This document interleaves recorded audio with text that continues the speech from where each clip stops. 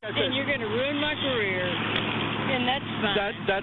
That's not the intent of what I am here for. And I just...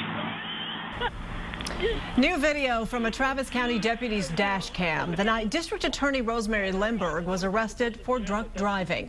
Good evening, I'm Leslie Rohde. Robert Hadlock is off tonight. This video, the first glimpse of the traffic stop 2 Fridays ago that landed Lehmberg in jail, and our Robert Maxwell has been looking at it, and there's plenty to see. There really is. You know, there's more than an hour of video that we've been going over for the last hour or so since we got the video into the newsroom here at KXAN. This, of course, is video of the DUI road stop the evening of April 12th involving Rosemary Lehmberg. We picked a moment here to show you after deputies came upon the scene of a reported erratic driver out on FM 620.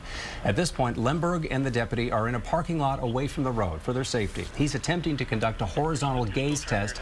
It's used to track someone's eye movement using a light. I'm the district attorney. You think I'm not going to pull over? No, I'm aware of who you are, ma'am. No, I don't care who you... What is he doing?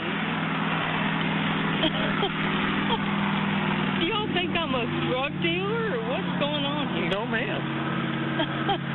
Okay, not at all. What do you want? Okay, I'm still trying to look at your eyes. Yeah, fine. Okay, again, can you and put so your... I went over. I went to a friend's house tonight. Okay. Had a couple of drinks. I am not drunk. Okay, and that's what these tests are going to help me determine, ma'am.